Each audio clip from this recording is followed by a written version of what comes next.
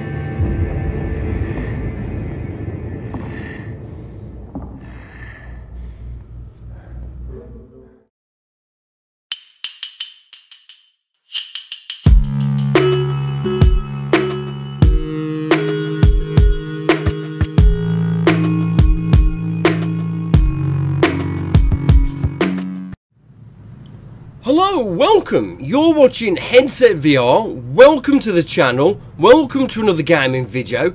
Today I'm playing a game from 2018. It's Don't Nod's Vampyr, and I'm going to be using UEVR to get this game playing into VR itself. Now, I'm using an RX 600 XT GPU, a Ryzen 9 3900X CPU, and I've got 32GB of RAM, and we're using a Quest 3 headset with the official Oculus link. Now, I've had a lot of requests for the profile for this game, so I'm just going to do a little short setup / testing guide. So I'm going to see if I can get a few other things squeezed out of this to make it a little bit more immersive, but otherwise, first of all, I'll show you how I've got this set up using UEVR. Now, I am going to be using the nightly version of UEVR, so do make sure you've got the latest version. There'll be a link in the description for that. And if you have any issues with finding the profile, now I'm going to upload the profile in the Flat to VR Discord. So all you do to join the Flat to VR Discord is put this link that's going to be in the description into Google, hit the enter key. Now it's going to send me an invite and it will find me straight into Discord, but it should give you an invite. You click continue to Discord, and then from there in the channel itself you can use the settings to make sure you've joined the channels. And the channel that you're looking to join is the Unreal Engine VR. It'll show you a few other bits in there like some videos, but that's where you'll find the profile for Vampyr, which I'm going to post shortly after this video. I will put a link for the Discord channel in the description, so once you've joined you can just click on that link and it'll take you straight to this channel just here.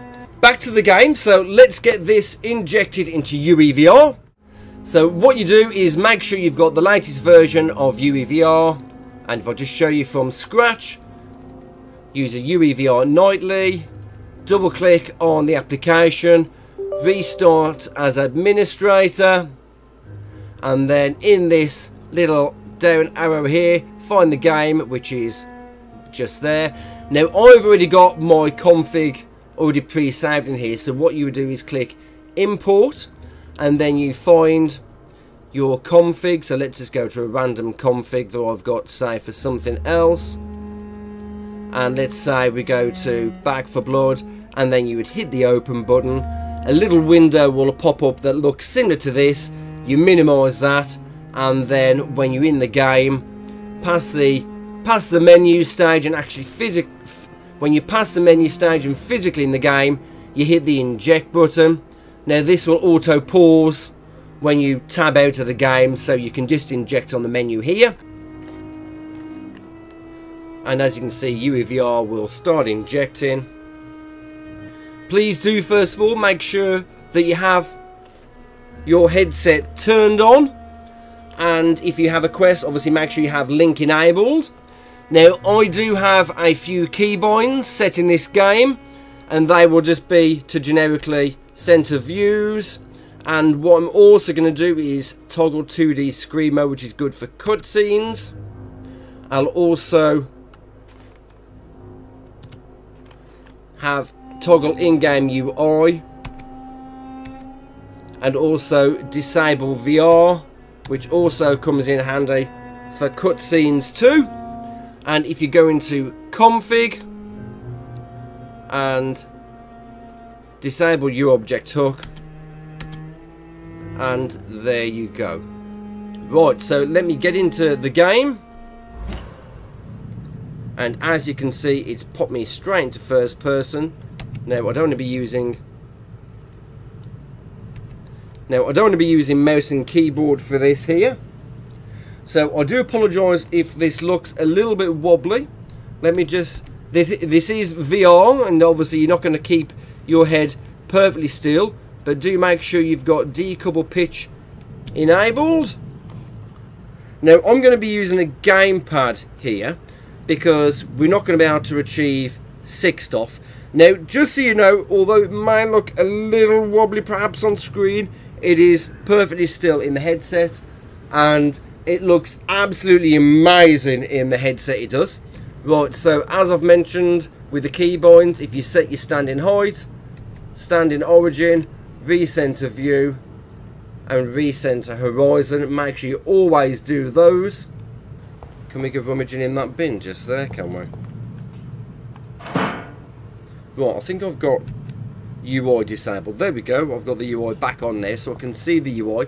Now if in your headset you're not happy with how far away the UI is, if you go to runtime, and you can mess about with these sliders here, so it shows the distance of the UI in game basically, and it makes things a little bit easier. Okay, let's have a little look at the map. Right, so I'm going to head to that little head as such. So we're going to head to that location and see if we can find the lost wallet. Now this is only going to be a brief video. I just want to show you what I'd actually done in this.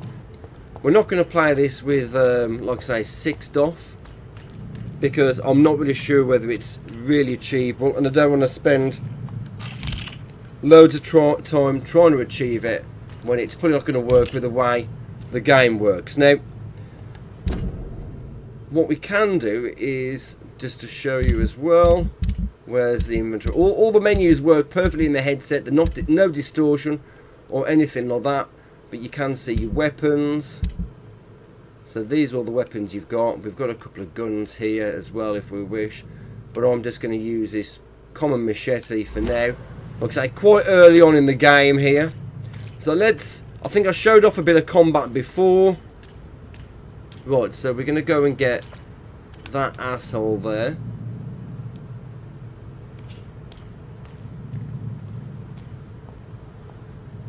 Oh, there's 2 of them. Let's see if we can lynch them.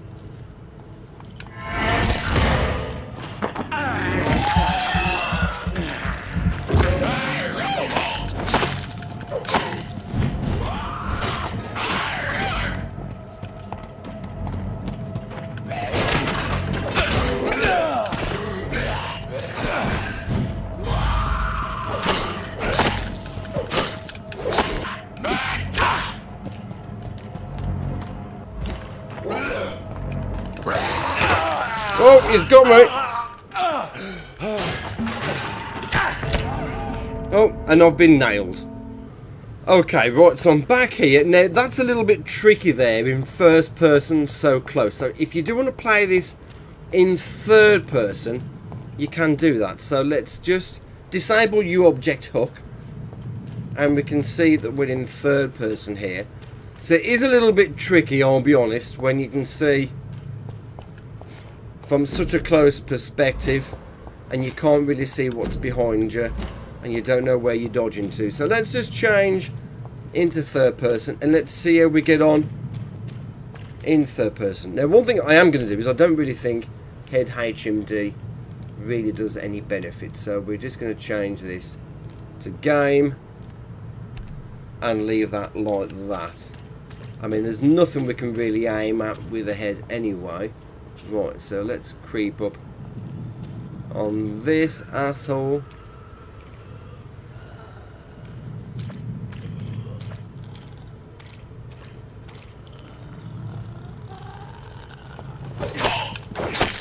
Oh.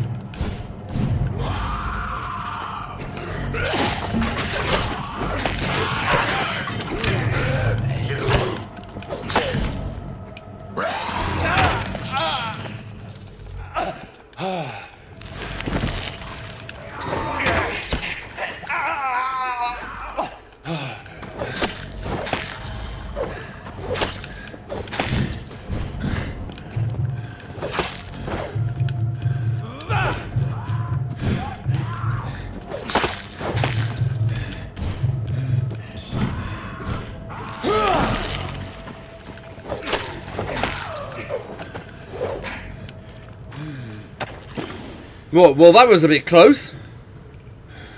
Now it looks like I can change back into first person again by re-enabling your object hook.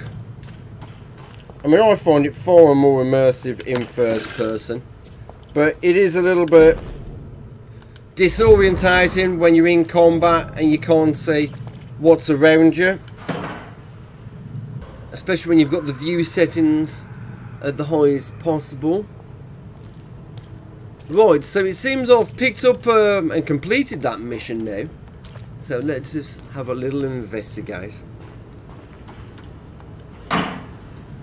So my advice, if you're going to play this, I mean, you can play it first person, but you can just use your object hook to change the combat into third person. It's not so bad if you've only got one enemy, but if you've got multiple enemies, it's going to be pretty damn tricky with multiple enemies. Right, well, this video is only going to be quite short. I've managed to scrape through somehow just about with the combat. But if it is a game that you're interested in playing in VR, it is very good in VR. You know, there's not really many vampire games in VR. But like I said, I'm using a gamepad. I'm sure you can use mouse and keyboard too. Although I'm not keen on mouse and keyboard. You can probably use the motion controllers also.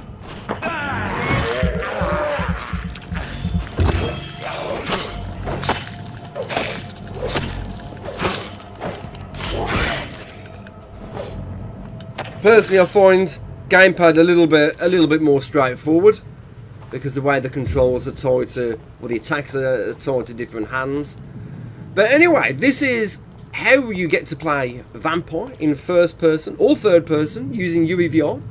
So if this video has been of help, then please do give the video a thumbs up, and if you want to see more VR related content like Vampyr or other games, there's a load of games that we've got coming out on the channel soon, then please subscribe. You'll see every video when it gets uploaded. Now, I have had a lot of requests from people to upload this profile, so I will be doing that into the Discord channel shortly. And if you've got any comments or any questions that you want to ask or any technical tips, I mean, you can ask me. I'm not the most technically gifted, but you know, I will do my best. Otherwise, I've shown you how to get to the Flat to VR Discord. That will probably be your best bet realistically. They'll give you all the help they can. But otherwise, I'd just like to say thank you very much for watching, And like I said, I know this has been short, but I hope this does improve or help enjoy your experience of Vampyr in VR. It is a great game in VR, and in fact, I'll probably might play a little bit more of this one of the days. But anyway, thanks for watching. Look out for more VR related content soon, and we'll see you in the next video. Thanks for watching, guys. See you in the next one. Bye bye. Bye bye.